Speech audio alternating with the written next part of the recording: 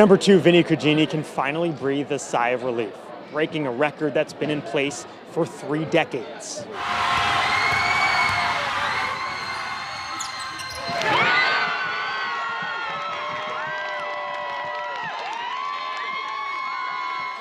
Join me in celebrating Vinnie Cugini breaking the 30-year-long all-time WPIAL scoring record. More emotional than I thought, but I mean, it's great. It's a great feeling. I'm just super proud of myself, I'm going to be completely honest with you.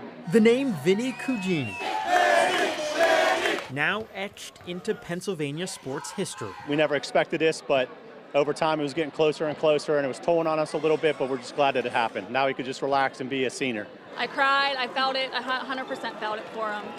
So I feel like Vince and I have been carrying a lot of this for him too, as his parents.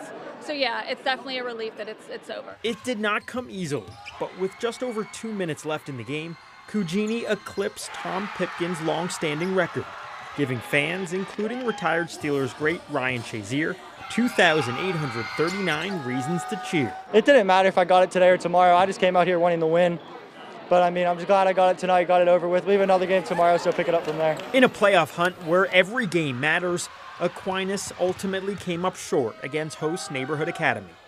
But Vinnie's not taking his foot off the gas. This shows how Vinnie plays and how he scores. He's not 6'5". I mean, he's lightning fast, but he earns every point by working, and he's the hardest worker. Everyone says that, but it's true. He's one of the hardest workers I've ever seen or known. No doubt, Vinnie Cugini's got a lot of fans around here. As soon as the game ended, he was signing autographs for little kids.